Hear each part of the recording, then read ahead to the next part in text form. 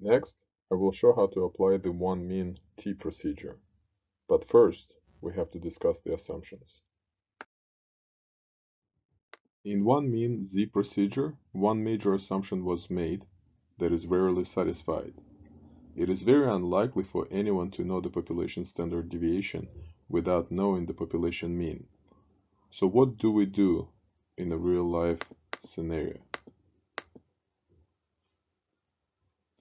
Naturally, when a population parameter is not known, we can use a sample statistic as a non-biased estimate.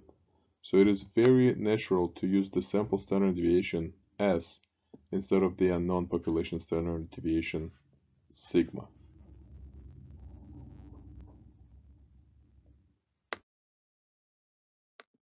As a result, the sample mean of a sample of size n is not normally distributed anymore, but rather has another well-studied distribution called student t-distribution with n-1 degrees of freedom.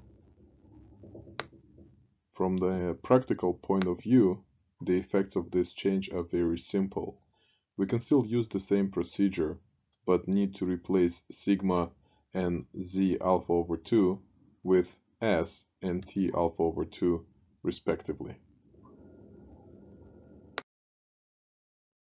For the procedure to work, the following assumptions must be made.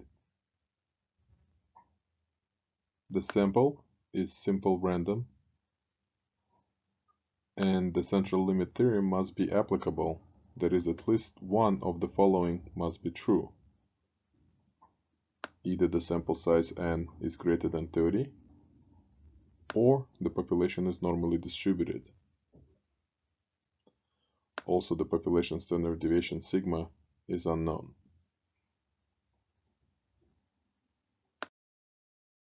Consider the following example. An incubation period is the time between when you contract a virus and when your symptoms start. Assume that the population of incubation periods for a novel coronavirus is normally distributed. By surveying randomly selected local hospitals, a researcher was able to obtain the following sample of incubation periods of 10 patients: 6, 2, 4, 3, 3, 7, 5, 8, 5, 7. Use the sample to construct and interpret a 90% confident interval for the average incubation period of the novel coronavirus. First, let's check if all necessary assumptions are satisfied. The sample is simple random. Check. The population is normally distributed. Check. The population standard deviation, sigma, is unknown. Check. Also, note that the average and the standard deviation of the sample are respectively, the average is the sum divided by 10 equals 5, and the standard deviation of the sample is 2. Once the assumptions are verified, we may apply the procedure. We will use the following template to construct and interpret the confidence interval.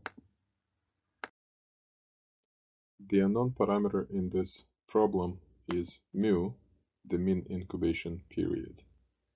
The point estimate is the sample mean, which is equal to 5. How confident are we that the point estimate is equal to exactly the unknown parameter? We have 0% confidence in that. So the new confidence level that we have set up is 90%. So we have to choose the alpha equal to 0.1. So that alpha over 2 is equal to 0.05.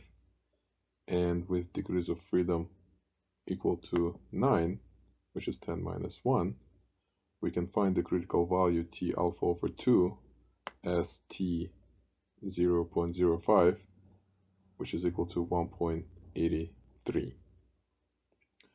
Next, we can use the formula and compute the margin of error as 1.83 times 2 divided by square root of 10, which is equal to 1.16.